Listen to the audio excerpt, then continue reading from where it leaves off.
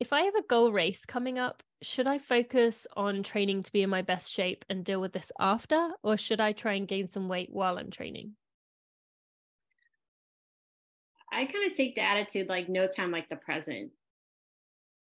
Ye who is prepared the most and is showing up with the most resilient body will have the best race. And I think that's one shift that really needs to occur is, sometimes I hear these tough conversations around race weight or not taking recovery days.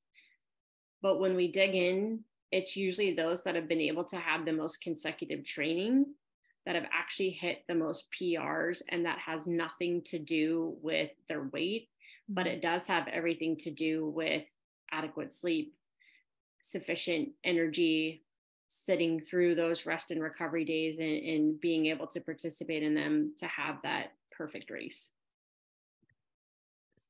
So for someone who is a high school or collegiate athlete who really wants to perform, wants to do what they can, but they don't ever really get a window of where they can focus on this, what additional things would you say for someone like that?